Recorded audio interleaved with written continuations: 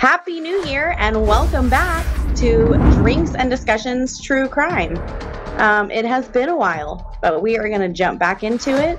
As you can see, I'm not with Autumn, my co-host today, because I think she succumbed to her partying on New Year's Eve last night. But in honor of her, we are drinking water today so we can recover from our shenanigans for New Year's Eve. So I hope everyone had a happy and safe Christmas and holiday, whatever holiday you celebrate, and Happy New Year's. But today we are going to be talking about something a little bit darker than, probably what you've been doing for the last few days.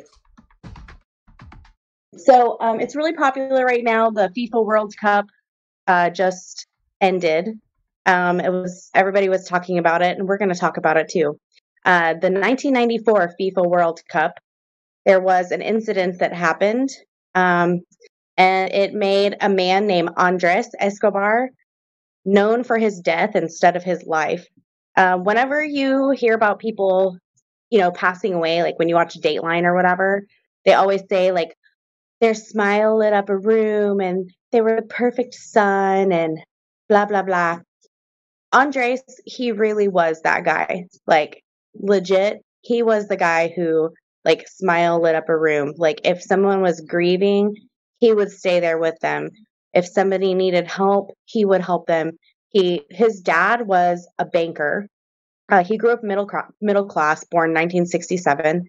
His father was a banker, and he created an organization that to help kids stay off the streets. So how did he do that? By allowing them to play soccer.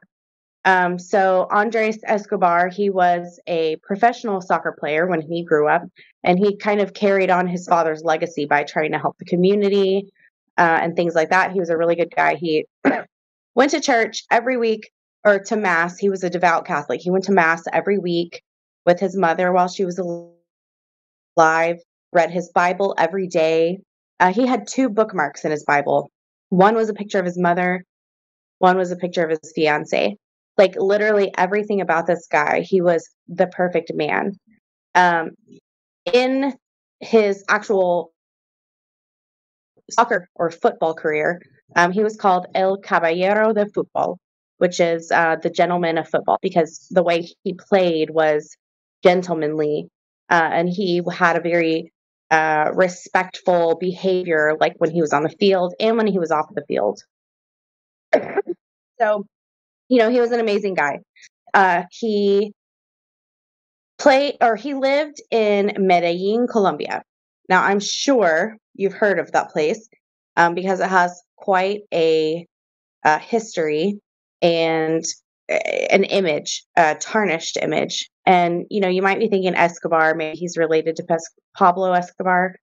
By blood, no, there's no relation between Andres and Pablo. However, the story does kind of relate them in a way.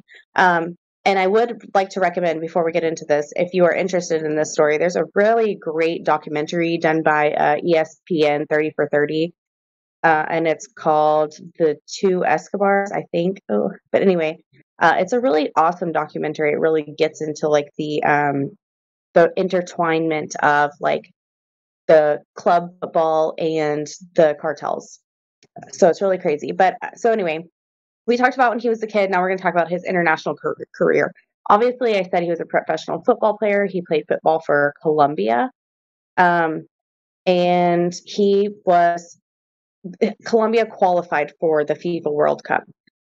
He didn't actually play in any of the like games for them to be qualified. However, he did play in the World Cup. There's obviously some corruption in the government at this time. We're talking about a time period when Pablo Escobar was kind of manifest destiny. He's kind of taking over like all of the surrounding areas, paying off government officials and things like that. And it really infiltrated the professional football world because someone like Pablo Escobar could easily pay off a referee or, whatever, and have them basically throw a game. And there was a lot of money invested in football and gambling and things like that, even to the point of money laundering. Like they were using the professional football leagues to launder money. Um, it's Escobar, well, Andres Escobar, he became a victim of all of this crap going on. So anyway, 1984 FIFA World Cup, we're talking about like the second match. He is playing against the United States. At the time, the goal is 0-0. There's like no points. When they're playing USA, one of their teammates, he's passing the ball, trying to make a cross to another teammate. Excuse me. Trying to make a cross to another teammate. Escobar is like, I'm going to infiltrate. I'm going to go in. I'm going to take possession of the ball for my own team. He goes in, he touches the ball during the pass, and the ball accidentally goes into Colombia's goal. So he scored an own goal in the FIFA World Cup. There was one more goal made by the U.S., one more goal made by Colombia. It could have been a draw if Escobar wouldn't have made the own goal, but he did. And so, I mean, they got kicked out of their place in the FIFA World Cup, and the USA, they were eliminated, and the USA got to move on. So obviously, like, people were really hard on him because he made his own goal. Now we're talking about football. We're talking about the invincible number 2. Number 2 was the number on his jersey. And he was a genuinely just nice guy. And of course, he took the criticism as well as possible. But even in like round 16 of the FIFA World Cup, one of the announcers, one of the commentators, he said during the broadcast, this is a totally different game. He says during the broadcast that, I'm sorry, I'm trying to find exactly what he said. This is why I need Autumn. Well, I'm going to just tell you about what he said. Somebody made a goal and he was like, oh, they deserve to be shot for that or whatever. Him saying that is like totally like inappropriate because the day before that happened, Andres Escobar was gunned down outside of a club. So he makes his own goal. He's like, screw it. I'm going back to Colombia and I'm going to go party with my friends. So he goes to his friends' little celebration they're having at a bar in Medellin. And then they are like drinking at the bar. And then they decide to go like hit up a liquor store. They're going to get a little bit more drink like we were doing last night. And then he goes to El Indio nightclub. So him and his friends, they're partying at the nightclub. Andres is trying to forget this BS that happened. And while he's partying or whatever, him and his friend get split up. So about 3 o'clock in the morning, like after they're kind of partying, Andres is like, okay, I'm going to head out. I don't know if he was going home or what, but he was like, I'm going to head out. He's alone in the parking lot, sitting in his car, and 3 men appeared. Now it's debatable how this all went down, because some people say that the men were criticizing him about making his own goal. And he was a really nice guy, and I just don't see the argument in getting super violent. However, he had been drinking all night, so maybe, I mean, I don't know. I can't tell you exactly what happened, but I can tell you that there was some sort of an argument. Some people say that, they were mad at him because of the argument. Some people say that they were workers for Santiago Gallon, who heavily lost a bet because of the outcome of the game. So there's, conflicting stories about why this little altercation actually happened. But either way, 3 men appeared, 2 of them took out guns, and he was shot 6 times. Um, it's reported that the shooter yelled "goal" after every shot. And that's every time during the game that a goal was scored, the commentators will say "goal," you know? So, that's why people say it's probably an argument about him making his own goal or whatever.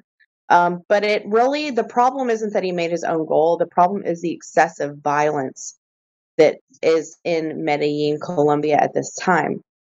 So obviously he was severely injured. They left him in the truck to just basically bleed to death. But somebody did call um, emergency services in that place, and he was taken to the hospital, and he sadly died 45 minutes after going to the hospital.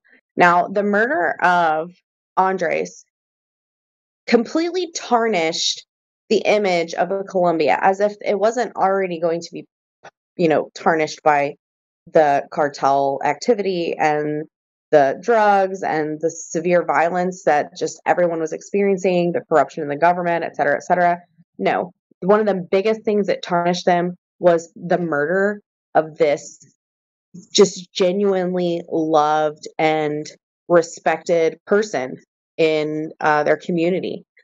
So the one of the guys who uh, was actually arrested for the murder, he was a cartel bodyguard. So he obviously had ties with the cartel. And he also worked as a cab driver, not a cab driver, a driver, like a limousine driver or like a personal chauffeur or whatever.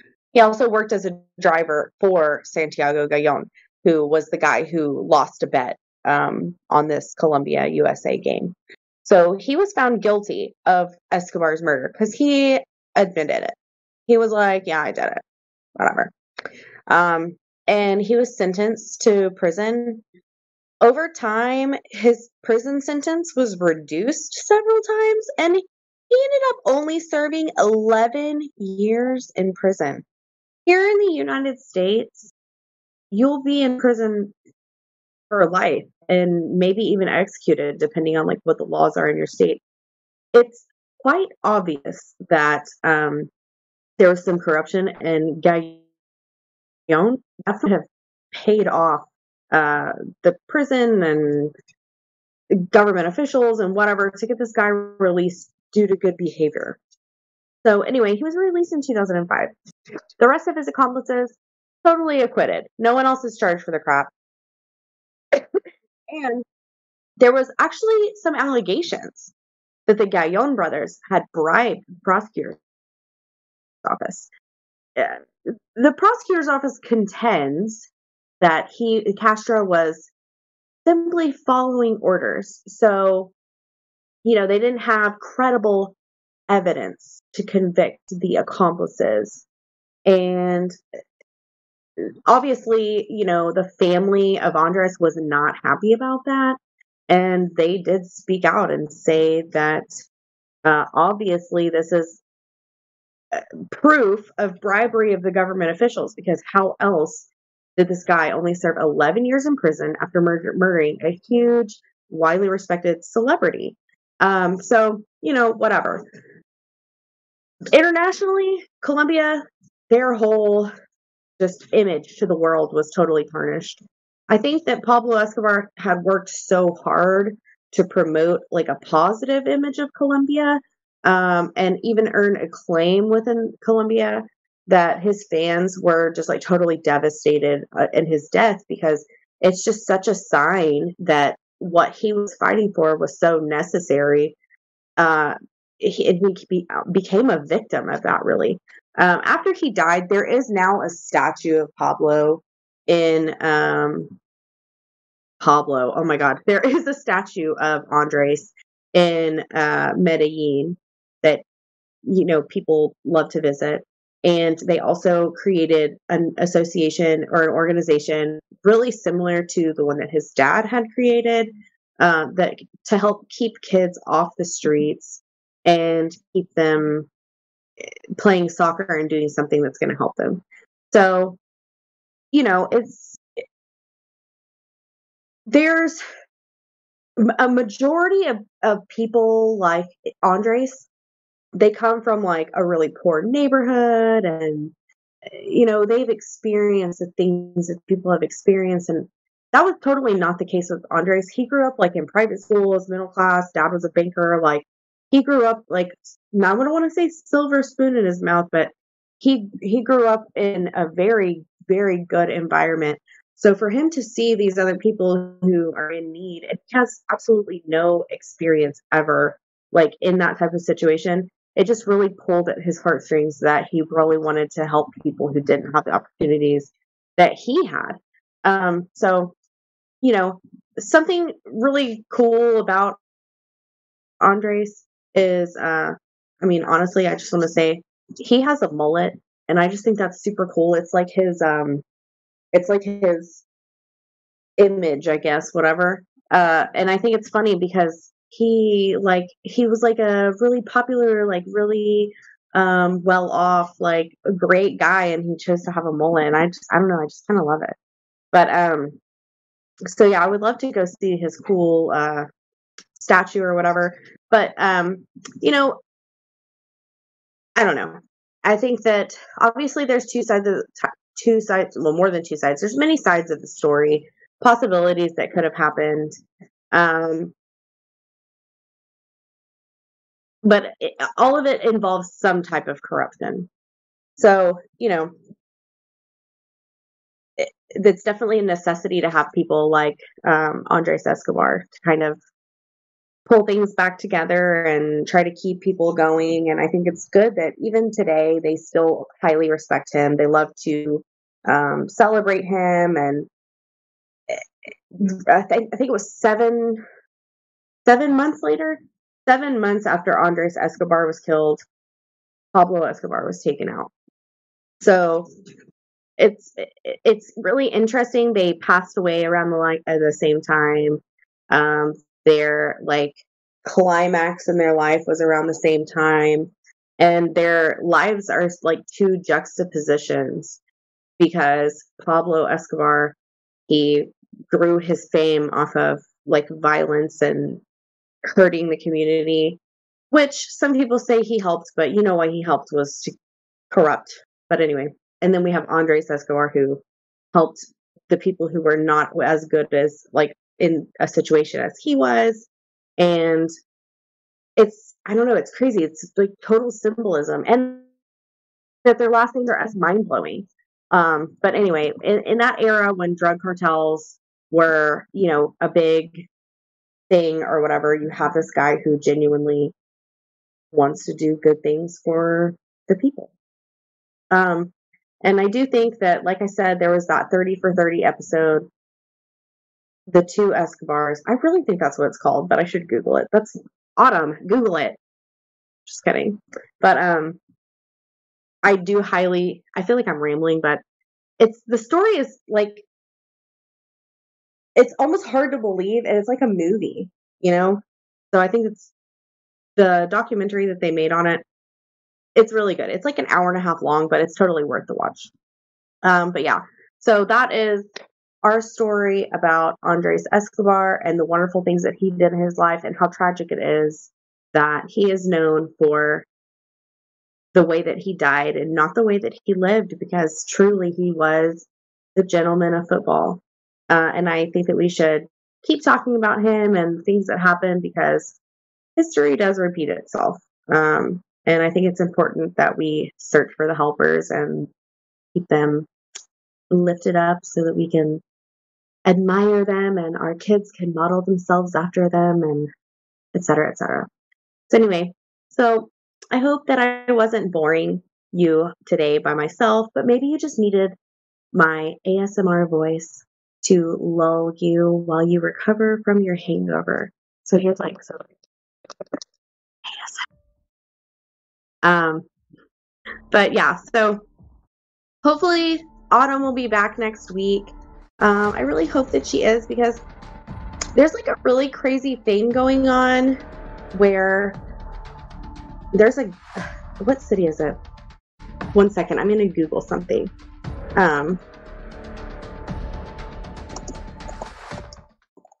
There's like a story going on in Moscow, Idaho. I could not remember the state that it was in, but of course it's Idaho. But anyway, Moscow, Idaho, in the last month, there's been like 4 murders. I've been closely following this case, but obviously not close enough to remember it was in Idaho. But I've been closely following this case, and just recently, like just on Friday, just a couple of days ago, they arrested a college student for the murders. And I would love to like just chat about that a little bit and talk about another story, because this one, I mean, not all the details are out yet, but it's kind of crazy. I mean, I don't want to tell you too much because I want to talk about it with Autumn, but um the guy apparently was doing like a class project or whatever, and he had like some creepy questions he was asking people, and now he's being questioned for murders. Anyway, I would love to talk about that. And then also, I would love to hear any stories that you guys have heard of that you'd like to just discuss and have a little drink. And next week, I'll have a real drink but I just have to stay hydrated today. I know y'all are probably doing the same thing if you're awake right now. But anyway, we love you, ghosties, and I hope that you come back to see us next week. And I hope you have a very happy new year. Don't forget to eat your black eyed peas tonight so you get all the good luck in the world, because you deserve it.